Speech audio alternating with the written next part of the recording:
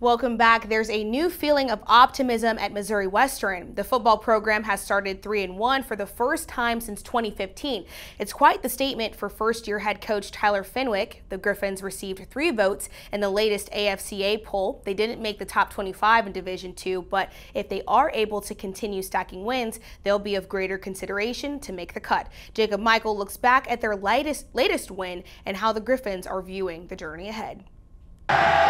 It was never a matter of if Tyler Fenwick would get his first win, but when. Already in the month of September, this new regime has their first win with the program, and on Saturday they crossed off their first home win.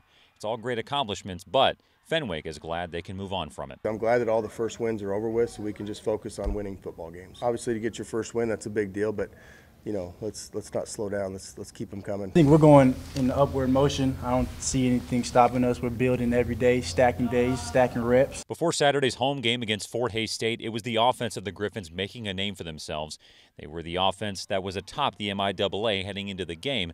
Against the Tigers at Spratt, however, the offense did their part, but it was the pass rush and aggressiveness of the defense that gave Western the edge. It's a total team game, and it's, you know, it might be a game where the offense has a huge day and 500 yards and the defense is struggling and, you know, whatever. And then, you know, the flip side of it is, you know, it's a day where the defense is going to have to, you know, pull their weight and do their part and win a game for us. It's a vast difference between Saturday and their home opener on August 31st in a high-scoring affair with Central Missouri. Week 1, we weren't really too meshed together, but that really set us and let us know where we were at, how we could play, and that the difference between that Week 1 game was maybe 4 or 5 plays. And so far we're getting those corrections done, fixing those mistakes, and it's coming out on the positive side. The competition will get stiffer for Western and serve as an opportunity to further show the Griffon football program is a hotbed right now.